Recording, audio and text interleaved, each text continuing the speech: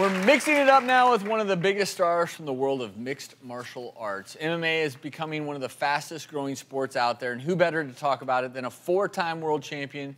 He's currently ranked number 3 in the world in his weight class. Ladies and gentlemen, he is the former WEC heavyweight champion, the California Kid, Urijah Faber! Feints and comes in with a great combo. There's a shot. Beats a takedown against Takea Mitsugaki. Takea with that uppercut, that one hurt him. Playing the winner by tap out due to a guillotine choke, the California Kid, Urijah Faber! And please welcome Urijah Faber to the show. Good to have you. Thanks for having me. I appreciate it. Nice to see you guys. We are going to be nice to this guy. Be nice. Don't piss him Thank off. you. I appreciate that.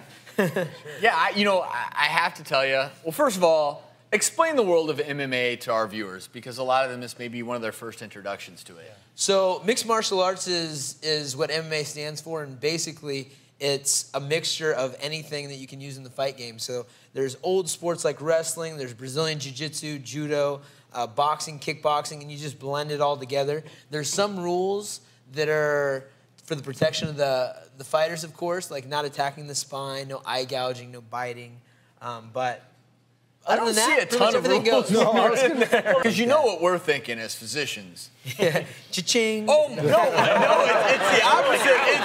It's ow, ooh. Do people realize how much damage that can do? Every time I see a hit, I'm like, oh. How's that guy walking after I mean, the potential, obviously, for injury is huge, and that's why you guys have to be such well-conditioned athletes. Yeah, so that's what I want to bring up. I'm sorry to interrupt, but I mean, there's training, but then there's what you do. I mean, it's far beyond that, isn't it? It's a big thing. It's a big thing to be a lifestyle. You know, it's one thing to train in something, and it's another thing to dedicate your life to it and become enveloped in it. And that's what I do. My day is filled with training. It's a lot of mental. You know, the real champions, the guys that stand out the most, are the guys that are mentally strong. And I actually have a book. It's called Laws of the Ring, that talks about the mental side of the game, the mental side of the sport, and ways to win, and it carries over in regular life. But let's talk about some of the other things that you have to do as part of this. You have to make weight, right? Yeah, that's a huge part of it. They always say that's the first fight, is getting on the scale and making that weight. How much do you weigh when you compete? When I actually compete, the day before weigh-in, I'm 135 pounds. I walk around about 158 pounds. So you are in a state of deprivation to get there. There's still no way of avoiding the weight loss at the end. I actually had a question for you as doctors and professionals about the rehydration process. Because we go through this weight cut, and it's a lot of diet. You understand your body so well, and it's about, sodium and all the different things that you can manipulate in your body. But there's always the point where you're dehydrating yourself. Yeah. And that goes for the brain as well. The brain's in fluid. And I was just wondering, what is a safe time to rehydrate and be at your 100% peak for performance? I'd say 24 to 48 hours. Exactly. Because you're not just rehydrating with fluids. Because if you dehydrate yourself and all you do is just chug water for 24 hours straight, then you're going to be hyponatremic. Your sodium levels are going to drop. And so for your body to get to that place of homeostasis, it can take 24 to 48 hours. That's why I think, as I'm sure is true in your guys' world, you have to get to know your body perfectly. You've got to know how much electrolytes to take, when to start that process. You talk about the brain, okay? If your brain, as much as any organ in your body, you depend on it for everything. And I've seen people do this. If you just dehydrate yourself and just start chugging water. People do this after marathons. I'm sure people in your profession do it.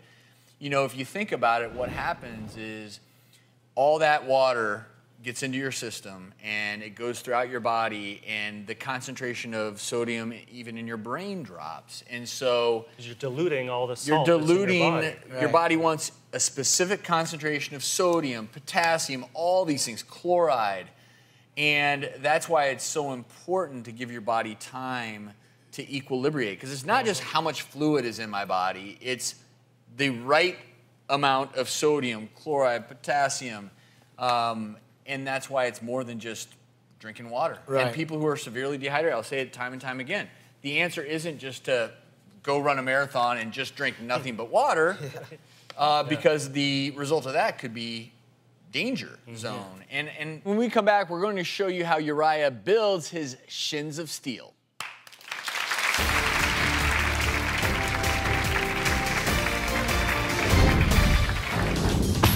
He is literally training his bones to be ready for a massive hit. So every time he hits that, he's causing little micro fractures in his shin. Over time, those repeated micro fractures, that bone is getting stronger and stronger.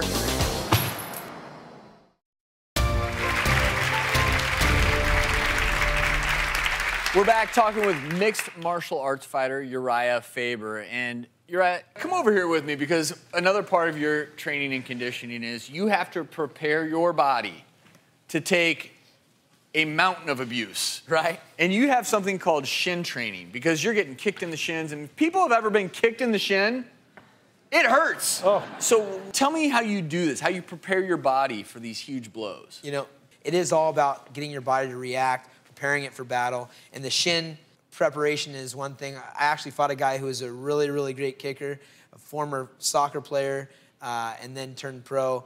And he kicked my leg for 25 minutes, and it was battered. Let's show this picture. Do you guys see that? Can we pull a hematoma. That's about twice the size of my regular leg. And that was about 2 weeks after the fight. So from my hip to my lower calf was swollen, and it looked like basically like a dead body. You know, there is a very important diagnosis that I'd like to make for that. Not good. Yeah. That's not good. So part of it is preparing your body for a hit like that. You need to be able to block those kicks. You need to be able to have your leg prepared to give and receive some massive blows, and kicks are one way. And this is a low kick, and what you're doing is you're coming down with your force. It's like swinging a bat. And your shin needs to be able to absorb that. You're going to kick another shin, which is solid. This bag is not as dense as the shin, but you get the picture. So I'm going to go ahead and step into it and come down, and you can hear that kick. Ooh. And if I did that, I would be on the I'd be on the floor right now crying. So you're doing that over and over again. I'm going to show everyone. Come over here, Urijah. We're going to show everyone what's going on. When Urijah does that, and that bag is super heavy, but he is literally training his bones to be ready for a massive hit. So every time, what happens when he hits that is he's causing little micro fractures in his shin. Over time, those repeated micro fractures, that bone is getting stronger and stronger, calloused in effect. And not only that, you know, everything around that bone is getting stronger. The tendons, the ligaments, even the skin. And I'm assuming if we looked at your shins right now, your skin is going to be a little bit thicker in that area to prevent those blows from doing what it did that one time. Let's go back with the other gentleman. Because do you notice now that things that maybe, I don't know, I know what you're trying to say. Things that you would think would be really painful are not as bad. Yeah, is that? Yeah, that's kind of the case, yeah. I think that I do that every day is kind of strange. And then things like elbowing something that's tough, or kicking something with your foot, or even being picked up and slammed multiple times throughout the day. It's just kind of run-of-the-mill for me. But yeah, it is kind of shocking if you look at it from an outsider's perspective. Like, it's a little bit weird. Well, I can tell you this. I am absolutely amazed at what you do. When I watch you guys do what you do, I feel anxious. I feel nervous. I don't know how you survive it, but you do. And clearly there is a reason that you're surviving and doing so well. Thank you, Urijah. Well, thank you. Good stuff. Awesome. Thanks for the knowledge. I appreciate the advice. And up next, the three of us together take on Urijah in a match called Doctors. Just kidding. As we go to break, take a look at this great weight loss tip from former American Idol star Mandisa, who has lost over 100 pounds with some simple but very effective lifestyle changes.